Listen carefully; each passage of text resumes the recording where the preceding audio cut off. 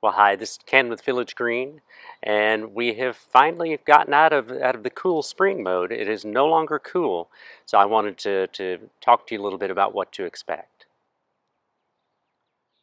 So we've actually had a pretty severe winter.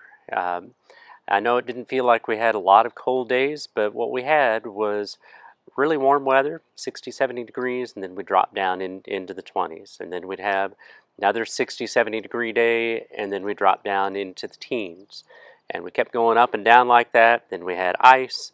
So the result of that is that some of the lawns that we've seen have been struggling.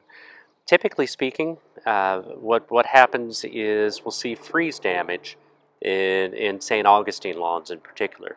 It's a tropical plant. It doesn't like cold weather, and it really doesn't like warm weather followed by that cold and then back up again. It's kind of a roller coaster that it struggles to handle. Uh, and we had a later spring than usual. We're about 3 weeks behind on our warm weather. But as is typical in Texas, it's like a light switch. And so sometime last week we flipped up into the 90-degree weather, and it looks like we won't dip really below 90-degree highs for a while, and we also won't have any rain. So we will see this winter damage, and we also saw a lot of cool season weeds that just didn't want to go away.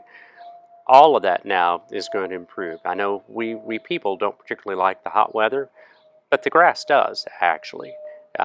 So we see this freeze damage in areas that are unprotected. So this area is way out in the open. There aren't any real trees to protect it.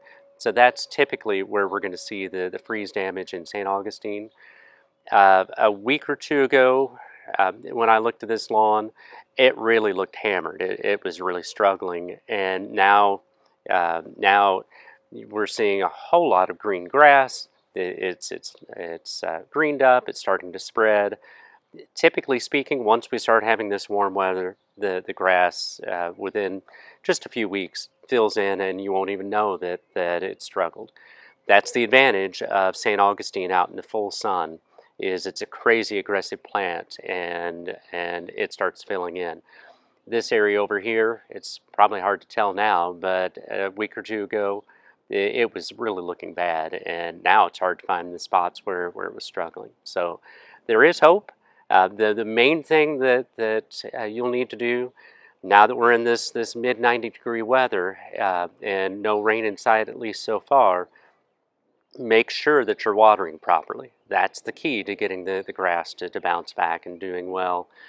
So the grass is going to start growing well. The weeds are going to start going away. It'll be a good time for the lawns in this area. This is Ken with Village Green. If you like these videos, please subscribe to our YouTube channel and also send them on to your friends and family. Ken with Village Green, growing plants, growing people, and growing relationships.